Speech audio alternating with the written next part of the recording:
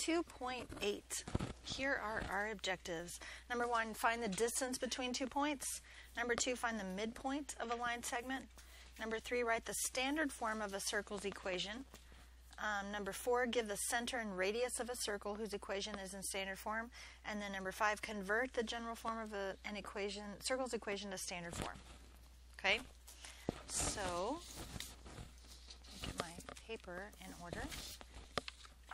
First of all, is find the distance between 2 points, which means you have to know or remember the distance formula. Do you? Square root of x1 or x2 minus x1 plus y2 minus y1. So, distance formula. Do I need to give you 2 points and go through this? An example? Just to remind you of the distance formula you're okay with? What about midpoint formula? Do you remember that one? x1 plus x2 over 2 y1 plus y2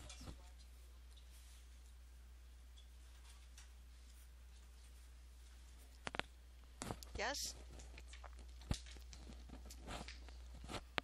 Do you need an example of midpoint? You got that? You're confident in both of these? Without any examples? All right. X minus h squared plus y minus k squared equals r squared. This you would have seen in geometry. We used to teach it in Algebra 2, but the last time our TEKS changed, it got moved down to geometry. Okay? In Algebra 2, we did parabolas. This whole section of stuff is called conic sections. There were 4 main conic sections: circle, parabola, ellipse, hyperbola. Circle got moved down to geometry. We kept parabola in Algebra 2, and then ellipses and hyperbolas got moved to pre-cal. I was sad about that because conic sections were one of my favorite things to teach. I got over it though, so it's okay. All right. But this is standard form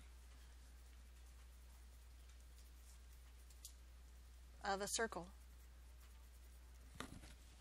So what do you think you might know using transformation rules that we talked about before? What do you think you might know by looking at the standard form of a circle?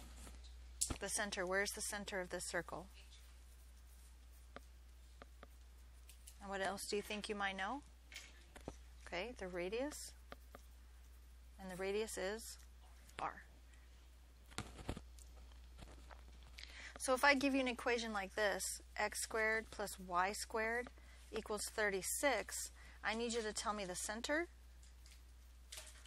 and the radius. Is that something you think you can do? Well, where's the center? 0, 0. And how do you know that? Correct.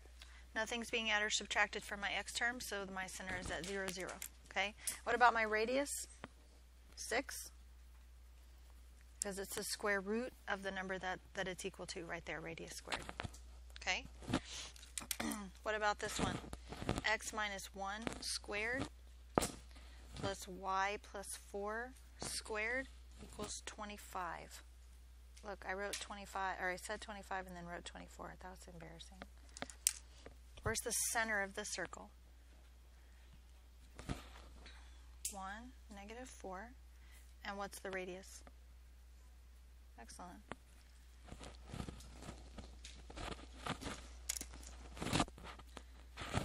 X plus 2 squared plus y minus 3 squared equals 4. Where's the center? Somebody else different this time? Where's the center? Negative 2, 3. And what's the radius? Okay. One more example. Somebody different answering this time. X minus 5 squared plus y minus 1 squared equals 7. Where's the center? 5, 1. And what's the radius? Perfect.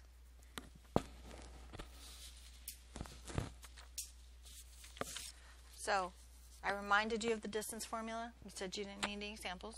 I reminded you of the midpoint formula. You said you didn't need examples. That's still true? Okay. Standard form of a circle's equation. That's that right there. Okay. And then being able to give the center and radius of a circle, because the equation is in standard form, is the examples that we just did. Okay. The last thing we need to be able to do is convert the general form into standard form. Okay.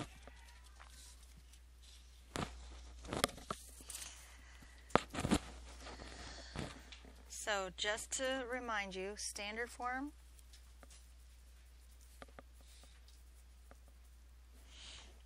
is x minus h squared plus y minus k squared equals r squared.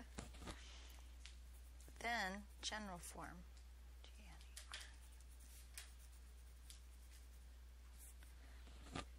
X squared plus y squared plus dx plus ey plus f equals 0 is general form.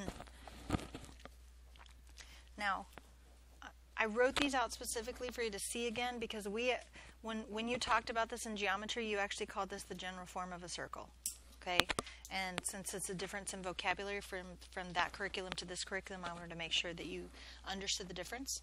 Okay? Make sure that you know what they're talking about when they say standard form and general form. Okay?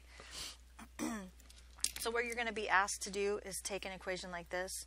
X squared plus y squared plus 4x minus 6y minus 23 equals 0. Take it from general form to standard form. Okay? The way that we do that is by completing the square. Do you remember us talking about completing the square when we were solving quadratics? Okay? So I'm going to go kind of slow just to make sure that we remember everything that we need to do here. Is that okay with you? Okay? The first thing we're going to do is we're going to gather like terms. Okay? We're going to move stuff around here and we're going to gather like terms. I'm going to say x squared and then plus 4x. So I'm just moving that one over here. Okay? Then, because I know I'm completing the square, I'm going to leave myself some room. And then I'm going to have y squared minus 6y. And again, I'm going to leave myself some room. And at the same time I'm doing that, I'm going to be moving the 23 by adding it to both sides. Because in general form, it needs to equal 0. But in standard form, it needs to equal radius squared. Okay, so I'm going to get that constant over to the other side.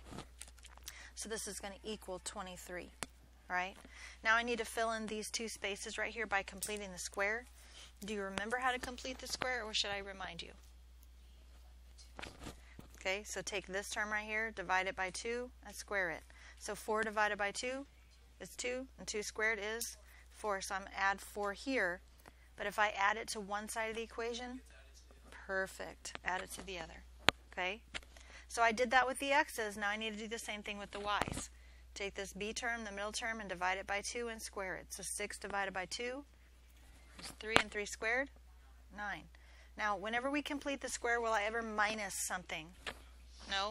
Because you remember, even if it's a negative 6 like it is here, negative 6 divided by 2 is negative 3, but negative 3 squared is positive 9. That's why we don't really pay attention to that sign when we are completing the square. Okay? We always divide it by 2 and square it. Whatever this middle term is right here, the term that's not being squared, either the x term or the y term that's not being squared, I divide it by 2 and square it, always, to complete the square. Okay? But I added 9 here, so I need to add 9 on the other side of the equation as well. Okay? Now this is actually called a perfect square trinomial, and we did that on purpose. We actually completed the square on purpose because I would like to factor this from its trinomial to its perfect square binomial, because that's going to make things actually in the form that I need. So there's 2 ways I can think about this. First of all, I could just straight up factor it. What multiplies to be 4 and adds to be 4? 2 and 2, right? So it would be x plus 2 times x plus 2. Or I could go straight to x plus 2. It's either the square root of this number or half of the middle number. It'll be that way every time. Square root of the last term or the half of the middle term. Okay? Now the only thing we have to pay attention to is the sign. We have to take the sign for our middle term. Okay? So That's our x term when we take it to the binomial. Now our y term when I take it to the binomial, y minus 3. It's either square root of 9 or half of 6, and the negative 6 will tell me that my sign needs to be a negative 3. Okay? And that's going to equal 23 plus 4 plus 9, which is, excellent. And from here, if I was asked, I could say that the center of the circle is perfect, negative 2, 3, and that the radius is 6.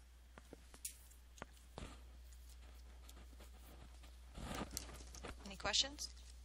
You got it? Do you need any more examples of those? I'll be happy to give you some more.